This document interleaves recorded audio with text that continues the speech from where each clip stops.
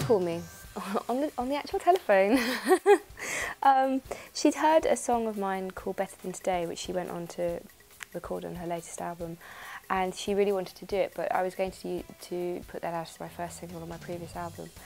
So she called me and said, look, I really love this song, I'd really like to record it, but I'd also like to do some more work with you and your husband. Wow, imagine if you picked up the phone and an actual pop princess was on the other end.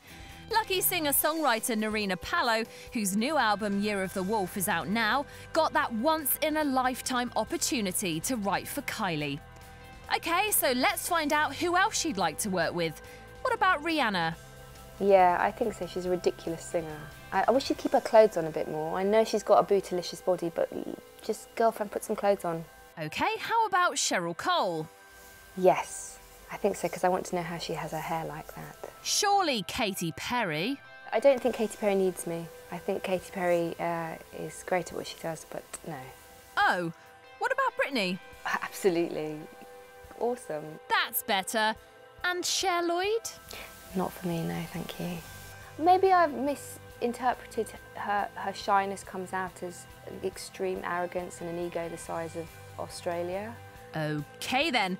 Well, as my granny always says, honesty is always the best policy.